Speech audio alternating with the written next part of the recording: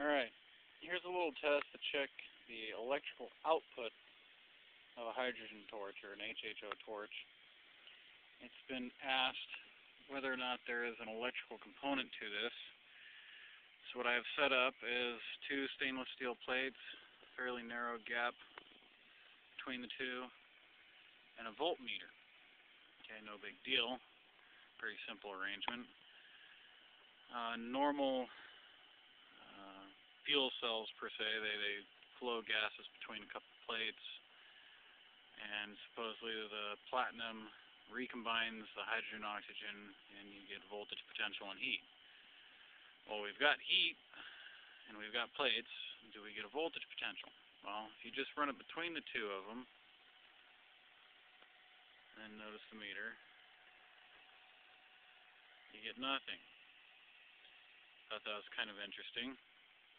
And then I noticed that this particular torch, unlike most of them that I've used, the tip gets hot, which means it's receiving energy, which on normal HHO torches, I've used glass ones and things like that, it doesn't get hot. This particular one does. I don't know if it's because of the particular metal, where the flame is, how I've assembled it, what, but if I do this, one second,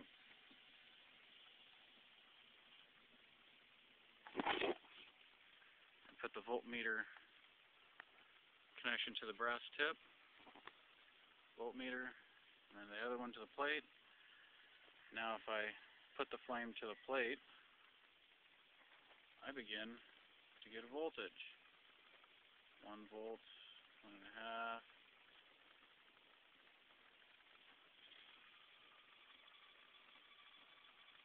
There we go.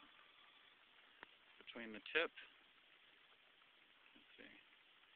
and the plate, about 1.5 volts or so. Now granted, a lot of the electrons that are being kicked out of this reaction are probably being kicked out into the air, random different elements, but you can at least see some of it is being directed towards the plate along with the flame. So we do have an electrical output on this.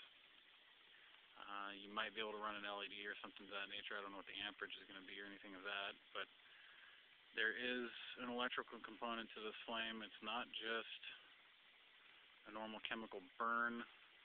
Yeah, you do get voltage potential between a hot source and a cold source. Any wire with electricity flowing through it has that.